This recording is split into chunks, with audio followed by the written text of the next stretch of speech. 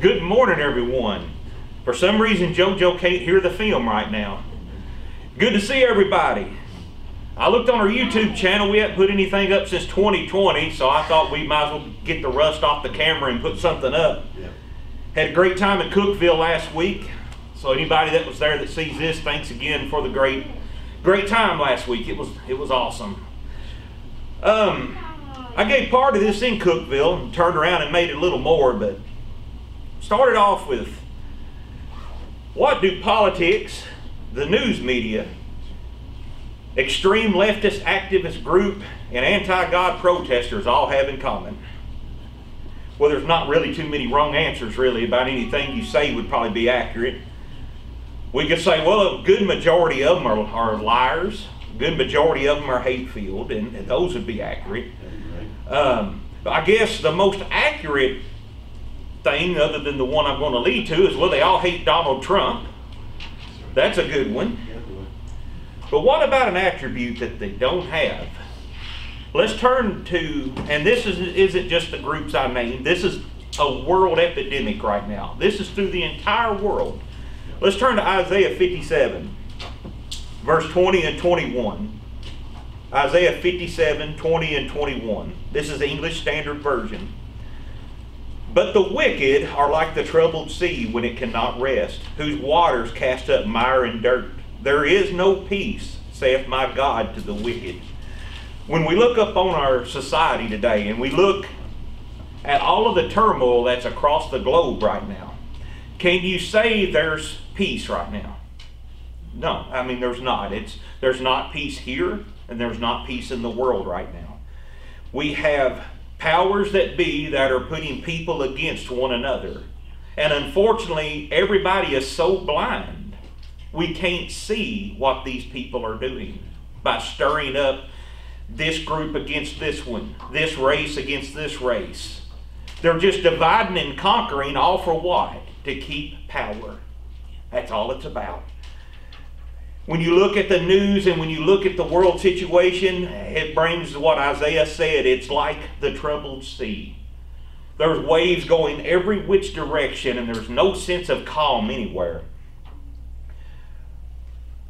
They have one agenda, it seems, and that is to destroy peace and to destroy the good news of the coming kingdom of God, and to keep that suppressed and to keep a false gospel going that has no meaning, that is not biblical based. And a lot of them will use violence to carry out whatever they need to do. Now, before we think this whole sermon is doom and gloom, aren't you glad you was called out of that chaotic mess? There is a way in this world to have peace. We in this room, and a lot who are going to be seeing this through the internet, have found that peace. And what is it? Ask yourself this question. However long you've been in God's church, what would you trade to go back to your old way of life and to be part of this chaotic mess? Well, I tell you what, we wouldn't know peace. We wouldn't have peace like we have right now. We wouldn't have it. As chaotic as things are, I don't let it bother me. Does it aggravate me? Yes. But it doesn't trouble me. And why is that? Well, the reason is because I and many others have a peace that Jesus Christ said the world doesn't understand. And it doesn't. Let's turn to John 14, beginning at verse 23. John 14, beginning at verse 23. Jesus answered him, If anyone loves me, he will keep my word, and my Father will love him. And I will come to him and make our home with him. Whoever does not love me and does not keep my words, and the word that you hear is not mine, but the Father's who sent me. These things I have spoken to you while I am still with you. But the Helper, the Holy Spirit, whom the Father will send in my name, he will teach you all things, and bring to your remembrance all that I have said to you. Peace I leave with you. My peace I give to you. Not as the world gives do I give you. Let not your hearts be troubled, neither let them be afraid. You heard me say, I am going away and I will come to you. If you loved me, you would have rejoiced because I am going to my Father, for the Father is greater than I. When we were called and we accepted, we repented of our sins, and we were baptized and had hands laid on us, we began a journey that started out a little chaotic, but as we matured, it turns into peace. And why is that? What Jesus Christ just said. What peace do we have? The peace He gives. What peace does the God of this world give? He gives war, famine, sickness, strife, hatred. Through God's Spirit, we have peace in the midst of all of this chaos. We have peace knowing that one day God the Father will send Jesus Christ back to this earth. He will return as a ruling and conquering king, and then the restitution of all things will happen. We have peace knowing that so many will finally in that day have the opportunity to hear God's word without the whispering enchanter constantly pulling them away. Don't ever let the chaos of this world trouble you. It can aggravate you. It can make you angry, because it should. Everything is against God. So as He has called out people, it should annoy us. But at the same time, we remember what Jesus Christ said in Matthew 24. See that you are not troubled, because all of these things must happen. He was talking to His people, His followers. One day He will rule with a rod of iron, and we will witness the throwing down of evil. There's moments in our lives that could seem chaotic, but through God's Spirit and having an unwavering faith, what can we do? We can overcome these situations when they come against us. I want to look at a biblical example of faith and peace overcoming fear. Faith that can bring assurance and bring peace of mind. Very popular story, David and Goliath. 1 Samuel 17, beginning at verse 1. And I'm going to read this out of the Christian Standard Bible. I want this to be as plain as it can be. 1 Samuel 17, beginning at verse 1. The Philistines gathered their forces for war at Soka, and Judah encamped between Soka and Azekah. Saul and the men of Israel gathered and camped in the valley of Elah. They lined up for battle in battle formation to face the Philistines. The Philistines were standing on one hill, and the Israelites were standing on another, with a ravine between them. The champion named Goliath from Gath came out from the Philistines' camp. He was 9 feet 9 inches tall. He wore a bronze helmet and a bronze scale armor that weighed 125 pounds. There was bronze armor on his shins and a bronze javelin that was slung between his shoulders. His shaft was like a weaver's beam. The iron point of his spear weighed 15 pounds. In addition, a shield bearer was walking in front of him. And he stood and shouted to the Israelite battle formations, "Why do you come out to line up battle formation?" he asked. "Am I not a Philistine, and you are not servants of Saul? Choose one of your men and have him come down against me. If he wins a fight against me and kills me, we will be your servants. But if I win against him and kill him, you will be our servants and serve us." The Philistine said, "I defy the ranks of Israel today. Send me a man that we can fight each other." And when Saul and all of Israel heard these words from the Philistines, they lost their courage and were terrified. These were supposed to be God's people. They had saw countless miracles. They recounted through their history of countless miracles that God delivered them. But here they were, hiding because of the sheer gigantic man that stood in front of them. There's giants we face today that could cause us to have fear, that could cause us to lose our courage, just like they felt that day. We could come upon what seems to be too gigantic of a trial, and we have two choices at that point. We can be like Saul and the Israelites and shake in our boots and hide. Or, as we're going to continue reading, we can have the faith and courage and peace that David had. Let's go to verse 20. So David got up early in the morning, left the flock with someone to keep it, loaded up, and set out as Jesse had charged him. He arrived at the perimeter of the camp as the army was marching out in its battle formation, shouting their battle cry. Israel and the Philistines lined up in battle formation facing each other. David left his supplies in the care of the quartermaster and ran to the battle line. And when he arrived, he asked his brothers how they were. While he was yet speaking with them, suddenly the champion Goliath, the Philistine from Gath, came forward from the Philistine battle line and shouted his usual words which David heard. When the Israelites saw Goliath, they retreated from him terrified. Previously, an Israelite man had declared, "Do you see this man who keeps coming out? He comes to defy Israel. The king will make the man who kills him very rich and give him his daughter. The king will make the family of the man's father exempt from paying taxes in Israel." David spoke to the men who were standing there. What will be done for this man who kills the Philistine and removes this disgrace from Israel? Just who is this uncircumcised Philistine that he should defy the armies of the living God? Whole different attitude, wasn't it? They were scared, and you don't hear any reference to God. David wanted to know who this guy was that would dare come out against the armies of the living God.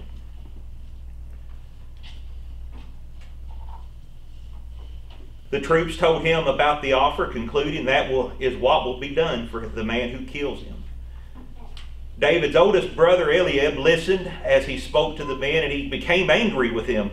"Why did you come down here?" he asked. "Why did you leave those few sheep with the wilderness? I know your arrogance and your evil heart. You came down to see the battle." "What have I done now?" protested David. "It was just a question." Then he turned from those beside him, and others in front of him asked about the offer. The people gave him the answer as before. What David said was overheard and reported to Saul, so he had David brought to him. David said to Saul, "Don't let anyone be discouraged by him. Your servant will go and fight this Philistine." Saul replied, "You can't fight this Philistine. You're just a youth, and he's been a warrior since he was young." David answered Saul, "Your servant has been tending his father's sheep. Whenever a lion or a bear came and carried off a lamb from the flock, I went after it. I struck it down and rescued the lamb from its mouth. If it reared up against me, I would grab it by its fur and strike it down and kill it. Your servant has killed lions and bears. This uncircumcised Philistine will be like one of them. Why? For he has defied the armies of the living God." Then David said, "The Lord who rescued me from the paw of the lion and the paw of the bear will rescue me from the hand of this Philistine." And Saul said, "Go, and may the Lord be with you." I'm going to skip ahead a little. Saul tried to get David to put his armor on, and he couldn't function in it. He wasn't used to wearing it. Verse 39, David told him, he said, "I can't walk in these," talking about his shoes. He said, "I'm not used to them," and he took them off. Instead, he took his staff, in verse 40, and chose 5 smooth stones from the creek and put them in his pouch, in his shepherd's bag, and then with his sling in his hand he approached the Philistine. The Philistine came closer to David with the shield bearer in front of him, and when the Philistine looked and saw David, he despised him because he was just a youth, healthy and handsome. He said to David, "Am I a dog that you come with me against me with sticks?" Then he cursed David by his gods. So we should be seeing a theme here. You have somebody representing the God of Israel who looks insignificant. And then we have this gigantic beast of a man who is representing the God of this world. The fake pagan gods that are still so popular today for some reason. Verse 44. "Come here," the Philistine called to David, "and I will give your flesh to the birds of the sky and the wild beasts." David said to the Philistine, "You come against me with a sword and spear and javelin, but I come against you in the name of Yahweh, the God of the ranks of Israel. You defied him. Today the Eternal will hand you over to me. Today I will strike you down, remove your head, and give the corpses of the Philistines' camps to the bird of the sky and the creatures of the earth. And then the world will know that Israel has a God. And this whole assembly will know that it is not by sword or by spear that the Lord saves, for the battle is the Eternal's, and he will hand you over to us." It's the reason I read that out of that version. It makes it so clear. All of the armies and the mighty men of Israel had no courage. They had no peace. They were shaking. Little young David went out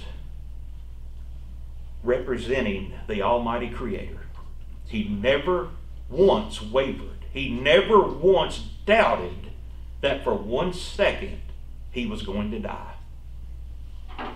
He looked the Philistine right in his eyes and told him that Almighty is on his side. What faith can we learn from that? I think we can. Can we see why God loved David so much? Mike brought that up, I think, a couple weeks ago. Verse 48, when the Philistines started forward to attack him, David ran quickly to the battle line to meet the Philistine. Notice he ran right towards him. He put his hand in the bag and took out a stone and slung it and hit the Philistine in the forehead. The stone sank into his forehead and he fell face down to the ground. David defeated the Philistine with a sling and a stone. He overpowered the Philistine and killed him without having a sword. So God gave David the victory. David never lost courage and he never lost peace. And that is something that when we look at this chaotic world, it looks right now, if you don't know Jesus Christ, it looks like it's an overbearing mountain of evil right now.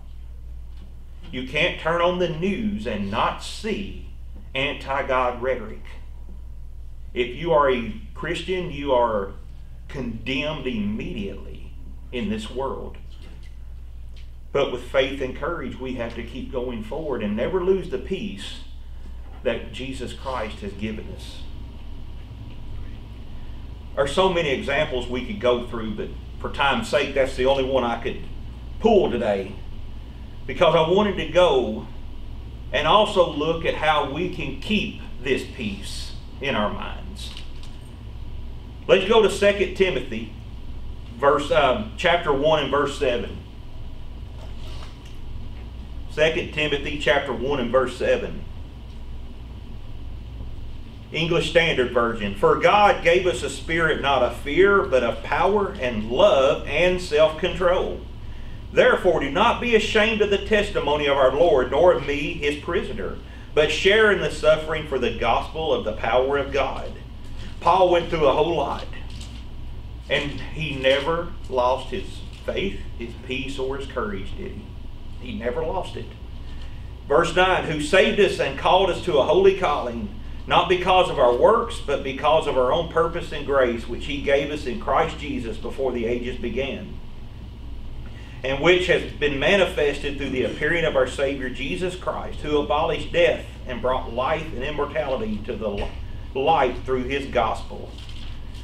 God's Spirit gives us power and not fear. It gives us love and not self-control. Through his Spirit and these attributes, what will that naturally produce in our minds? Peace. It'll give us peace.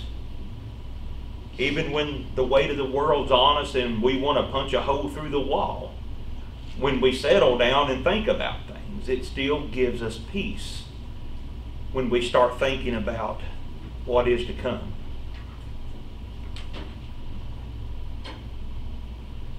I told them in Cookville, when we don't let the cares of the world get us down, and there's a reason for that. It's a real simple phrase: we win. We win. It looks dark right now. But here's the thing. Jesus Christ told us it would be. It should, Dave is so famous for quoting, it shouldn't surprise us. It shouldn't surprise us when these things happen. I'm going to be honest with you, some of it has gotten so much of a debauchery, sometimes it does take me off guard. When you look at it and you think, how can people do what they do? But I remember that one day we win. One day we win.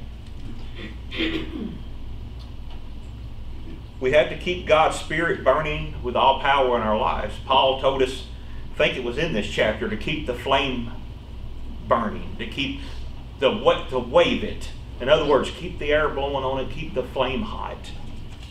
Because we need that in this world right now. And there's attributes we can apply to our lives that will give us peace every day. Because if we apply these, we're going to start finding that we think of others instead of ourselves.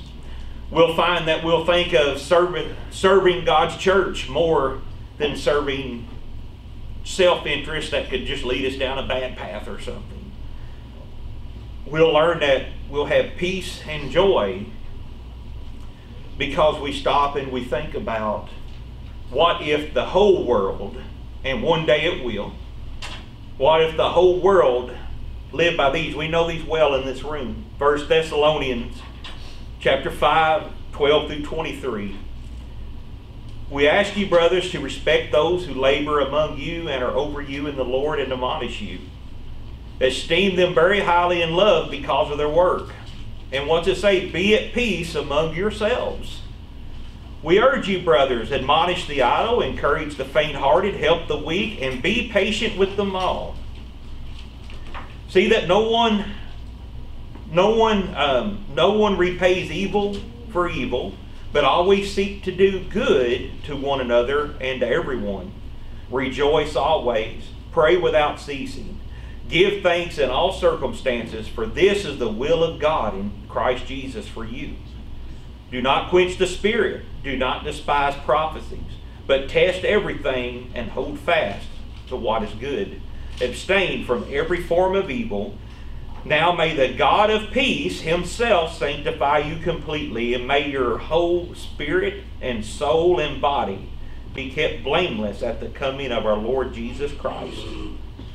What great words. What if the whole world lived like that? Can you imagine what a paradise? Well, us in this room can imagine that paradise. Those in God's church can imagine it because we know one day it will come. But let's add just a little more ingredients to this recipe. There's a recipe for peace, recipe for living a godly life that will give us that peace.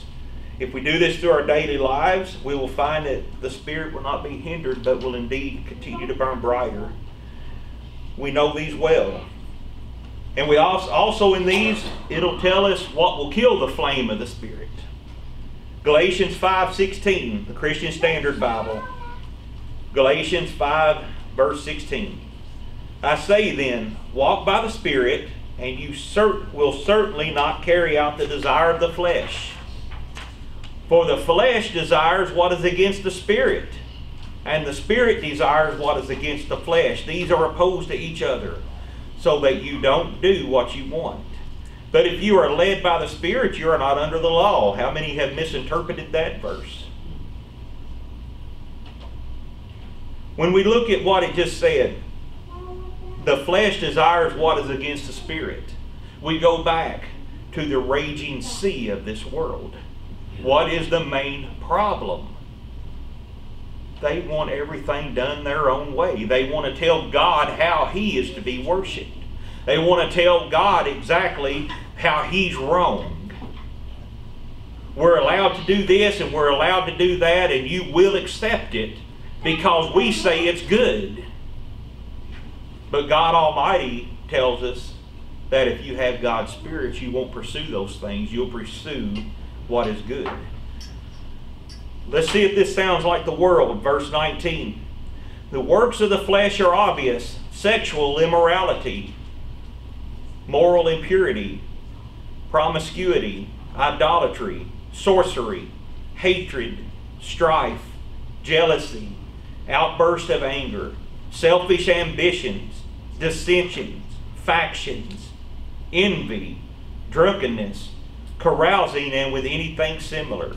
I am warning you about these things I warned you before, and listen, those who practice such things will not inherit the kingdom of God. There's the recipe of why the world doesn't have peace. It's because they chase these things instead of chasing, verse 22, the fruit of the Spirit is love, joy, peace, patience, kindness, goodness, faithfulness, gentleness, and self-control. The law is not against such things. Now those who belong to Christ Jesus have crucified the flesh with its passions and desires. If we live by the Spirit, let us also keep in step with the Spirit. Let us not become conceited, provoking one another or envying one another. We apply these teachings to our lives. Anyone who is listening, who is looking to serve God, if you will start applying these to your life, you will notice things will change. Your life will become more peaceful. Whenever you do get aggravated and things come against you, and sometimes you will all of a sudden feel like there's no hope, it'll ring a bell in your mind, and those feelings will start to go back away because you start thinking about this instead of what Satan wants you to think about. That's the power of God's Spirit in our minds, to guide, to direct us, to teach us, and to give us peace.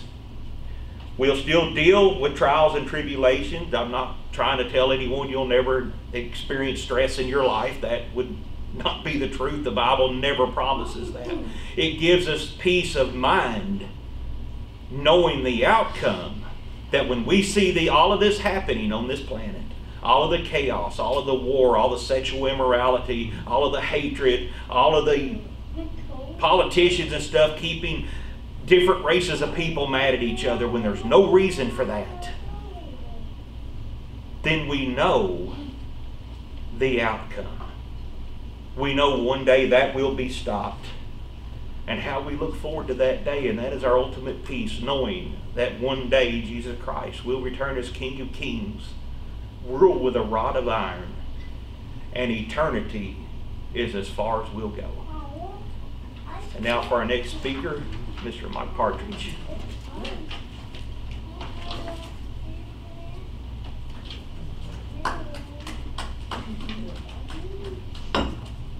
The old lady said so.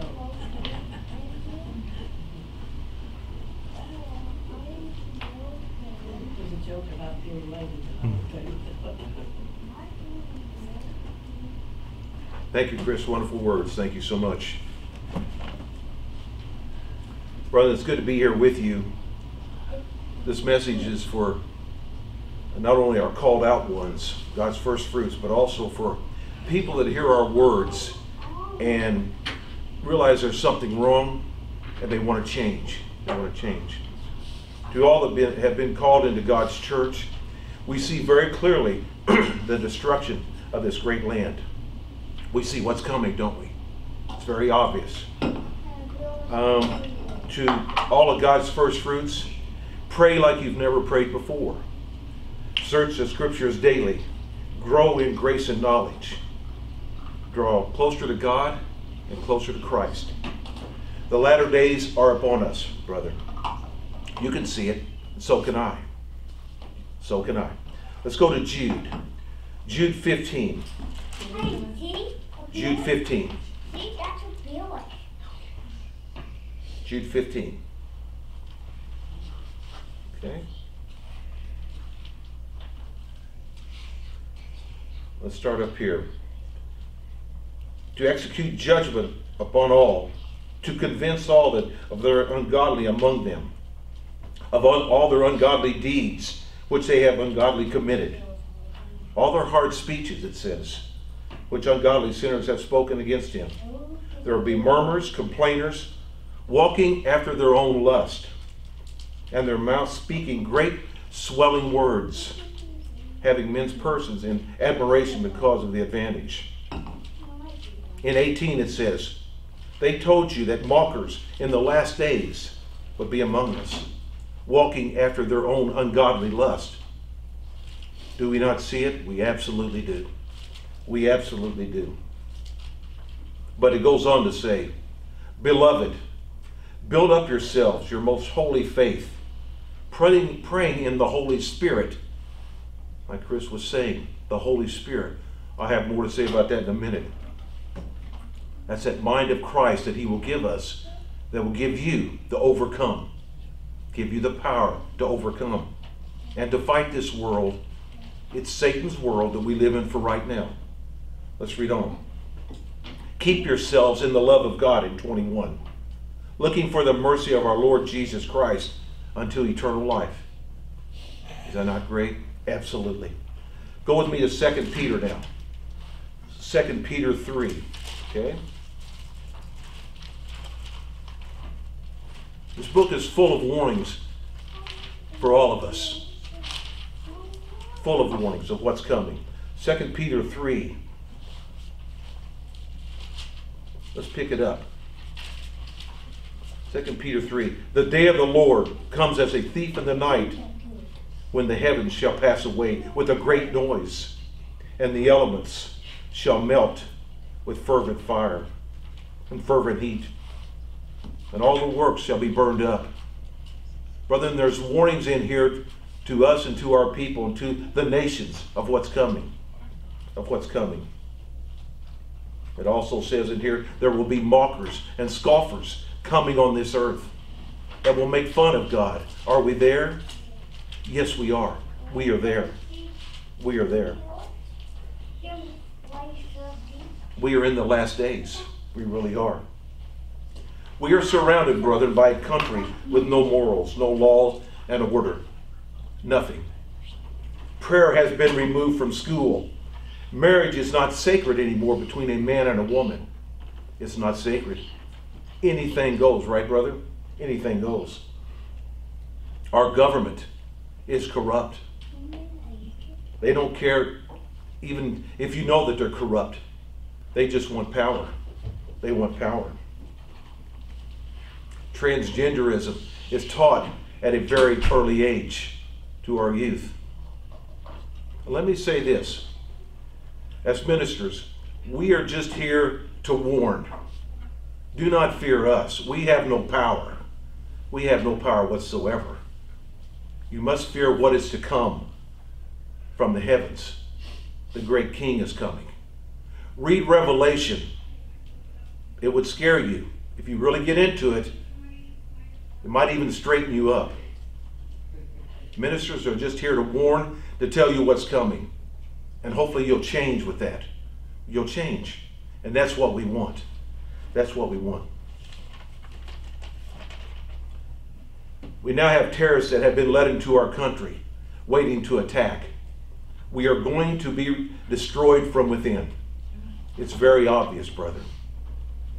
These are just things I'm bringing to you, hopefully to help change your mind, to see where we're at in prophecy, and see how close we are as a country of being destroyed. God and Jesus Christ, that's right, Chris. God and Jesus Christ are our only hope. Our only hope. I just put a little side note in here as a little prayer as I was putting this together. Come quickly, Lord, and save us all. Come quickly and save this world.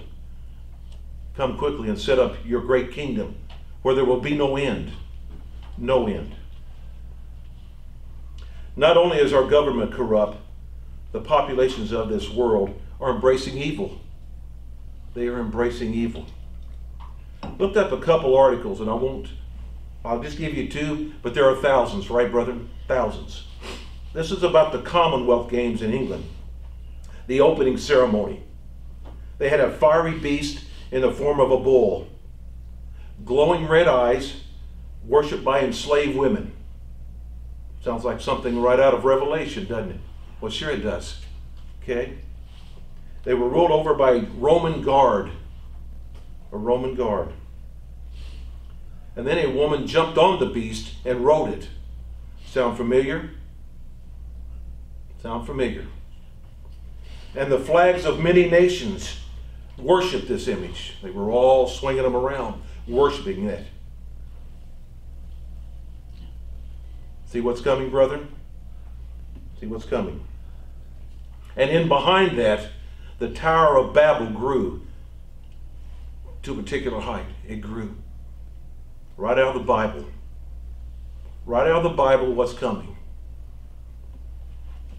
That same year, another example. That same year, the Grammy Awards. A song entitled Unholy won the Grammy.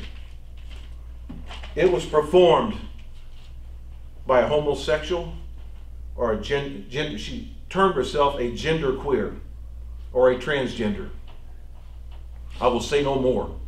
And there again, in this world, the land of the free, you can do what you want. Do not fear us. We have no power. We're just here to bring you words and tell you what's going to happen. You must fear Jesus Christ and this great creator being that's coming back. Fear him. Not us. Not us. I will say no more. Yes, and that song won a Grammy, titled Unholy. To our government. They have opened the doors for Satan to come in our government, the very doors. I've told this story before to the churches.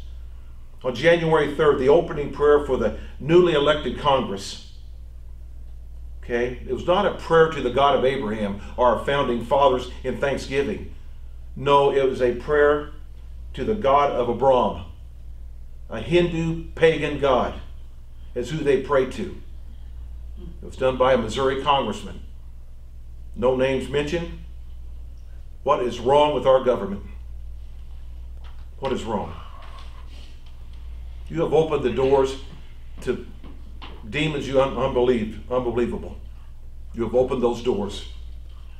God has left your house. Anytime you go into transgenderism and the mutilation of young children, God has left your house. It was a Hindu god known by many different names and many different faiths. And they said, let it be done. So, brother, you see what's on the horizon for our country and the world? Steeped in paganism. You see what's on the horizon?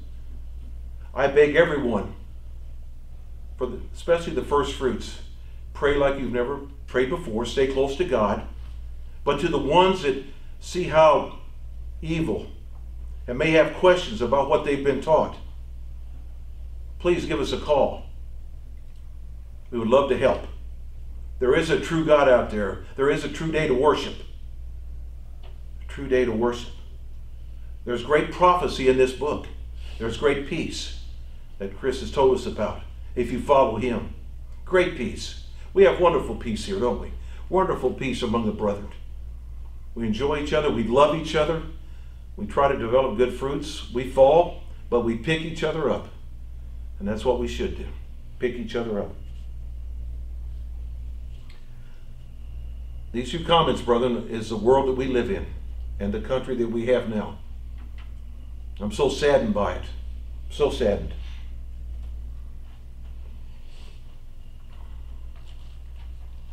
Revelation 18:4. Let's go there. Revelation 18:4.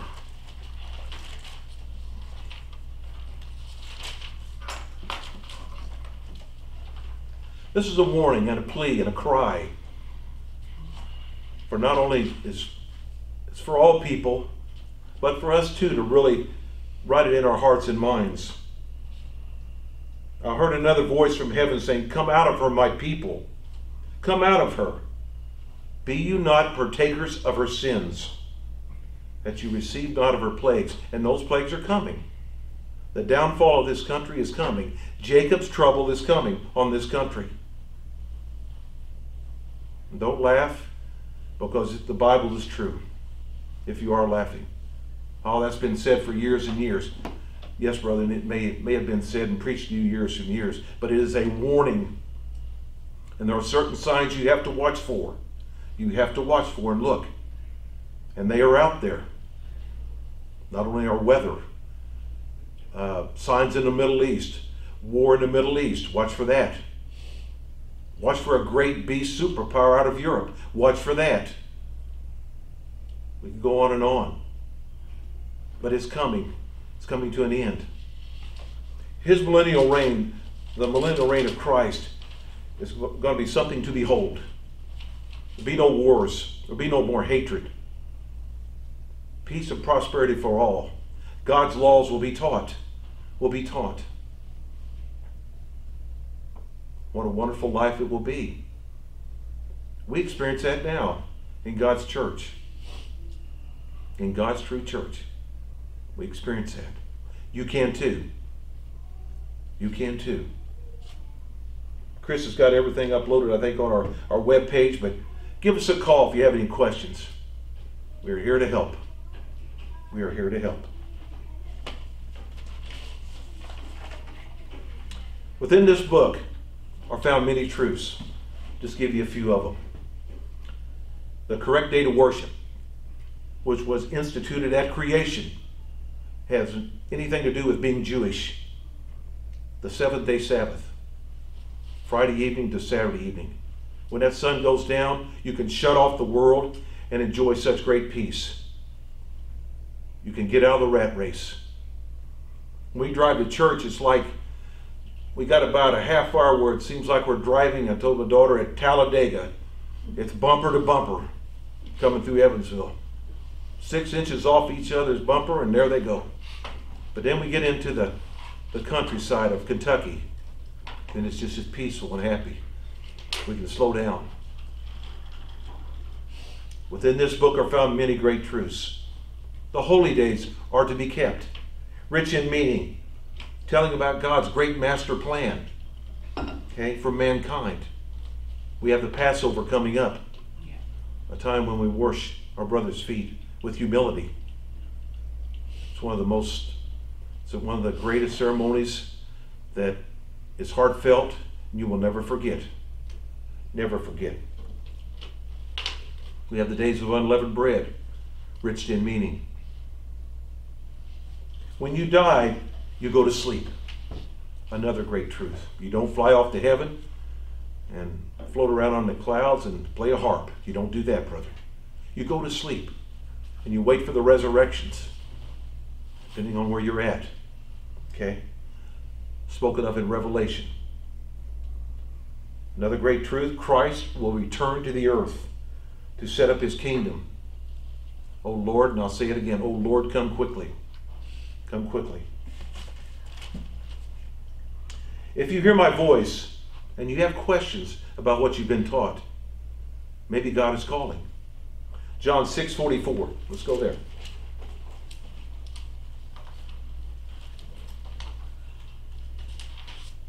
Familiar scripture, but it's a good one.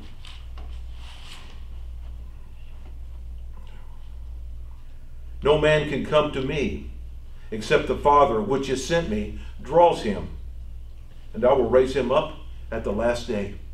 You know, God has many tools to get a hold of your attention. It could be books, it could be CDs, it could be warnings or messages from his ministers that may strike your heart where you want to know more.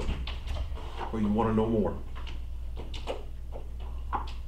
Please, brethren, if you do have those questions, get a hold of us. You can get prepared for what's coming. There's great protection in the word of Christ. Great protection. He says he will never leave us, and he will give his angels charge over us. His people, his first fruits. First fruits.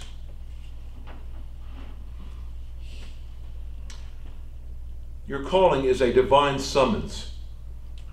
A divine summons to come out of this world and to learn God's real truth.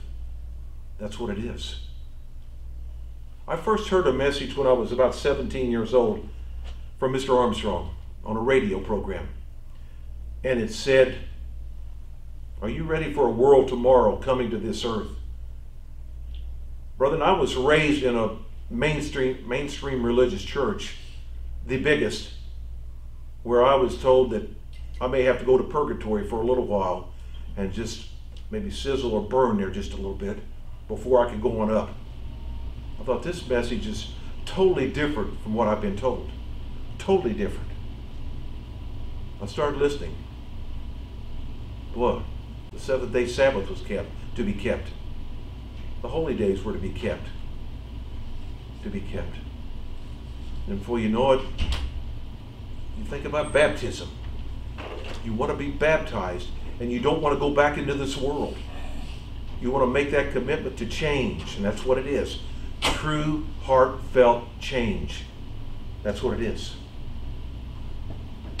And there's no better turn to make in your life when you're at the crossroads than to turn to this book and the real Jesus Christ. Go on with it. Don't be afraid. The Holy Spirit will give you power. Will give you power to overcome and strengthen and settle you, to be determined to make it to the end. And it will grow within you over a period of time. It really will. The Holy Spirit. I thought, whom does God call? Because as I was going through this, I thought, I've been in the landscape business all my life. I've been on my knees, I've laid irrigation lines, I've put in stonework, and all I've basically done was play in the dirt all my life. 1 Corinthians, let's go there, okay? 1 Corinthians. 1 Corinthians 1. 1 Corinthians 1, verse 26. Okay?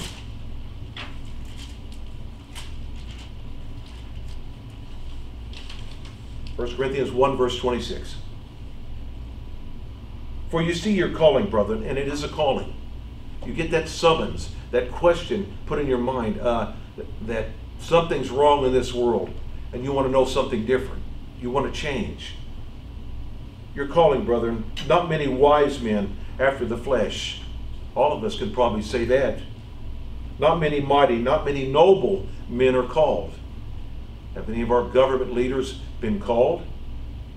Have any of our presidents? They've had good godly character, some of them, but they've never been called into God's true Sabbath. God has chosen the foolish things of the world to confound the wise. He's chosen the weak to confound the things which are mighty. That's us. That's us. He's chosen the base things of the world, things which are despised. God has chosen us. Okay? And the things which are not, to bring to naught things that are. What's it say then? No flesh should glory in his presence. We must always deal in humility and humbleness before God and respect him for what he's done in our life. But of him you are Christ, whom of God has made unto us wisdom, righteousness, and sanctification, and redemption, it says. And redemption. We've been forgiven. There's great forgiveness in God's truth. Great forgiveness. He that glories, let him glory in the Lord. In the Lord. Okay? Real forgiveness in God's truth. Let's go to Acts 2 now. This is kind of the main theme I want to get to, brother and friends out there. If you have questions, it's very easy. Acts 2. Okay? Listen to what Peter said. At the time of Pentecost, what Peter said. Verse 38. 2 verse 38. Yep. Repent. Be baptized, every one of you, in the name of Christ, for the remissions of sins. And you shall receive what? The gift of the Holy Spirit. Are you sorry for what you've done, what you've been? If you are, think about coming to Christ. Think about coming to Christ through baptism. If you're truly sorrowful, your sins will be forgiven. Will be forgiven. Let's read on. For this promise is unto you and to your children and to all that are far off, even as many as the Lord our God shall call. Is he calling you? Think about it, brother. And he may be calling you to come out of this world that we just discussed earlier, that Chris discussed. He may be calling you to do that. It's much better on this side, brother. It really is. It's much better. It's much better with God's truth to live like this. To have one wife who's your friend and you do things with. To have a child that you raise properly. And don't teach him about transgenderism or the mutilation, what they can go through. God has removed his hand from our government. Removed his hand. 40 says, and with many other words did he testify, Peter did. And he exhorted. What's he say? Save yourselves from this crooked generation. Does that not fit our times? Absolutely it does. Crooked generation. And there again, world and our country, our government, you don't have to fear us. We have no power. You must fear what's coming. We will all stand before our Lord Jesus Christ. Every one of us will. You will, I will, and we will give an account of our life. Think about that. We will give an account.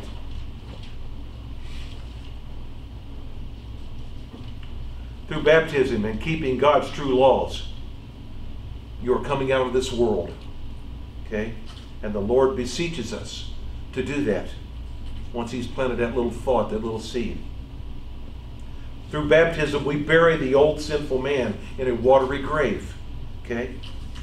Completely submerged, you rise out refreshed and clean, ready to start your journey with Christ. One of peace. One of peace and happiness. Because you know this world is not going to last and there's a better world coming. You have hope. Great hope. Okay? From this calling and through baptism, your eyes will be opened more and more to God's great truth. You will have great understanding. Great understanding. The Holy Spirit will be given to you, and it will help you overcome and strengthen you so that you can resist all evils around you. All evils. And that's what we're surrounded by this day. Romans 8. A few readings in there. Romans 8. This is about God's Holy Spirit and the carnality of man. God's Holy Spirit. Romans 8 verse 5. For they that are after the flesh, they do mind the things of the flesh. But after the Spirit, you will mind things of the Spirit. That's what will happen to you once you go under those waters of baptism. You will feel great. You'll want to start a new walk, a new way of life, a new direction. I did. Boy, I felt great. All the congregation out here, I know they can say the same thing. They felt wonderful when they come out of the waters. For to be carnally minded is death, spiritually minded is life and peace. The carnal mind is enmity against God. It's not subject to the law, but the Spirit. You mind things of the Spirit. You seek after the Spirit. You seek to please God then. You seek to walk righteously and to do things right. That old man is gone. It's been buried. And there you are. You're ready to start on your journey, brother.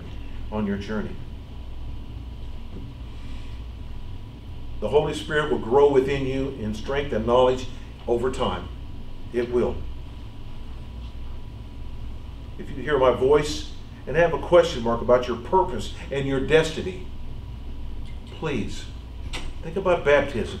Think about changing your way of life, a different way of walking, a different path, a different footsteps. Think about that. Psalm 103. Let's go there. Psalm 103.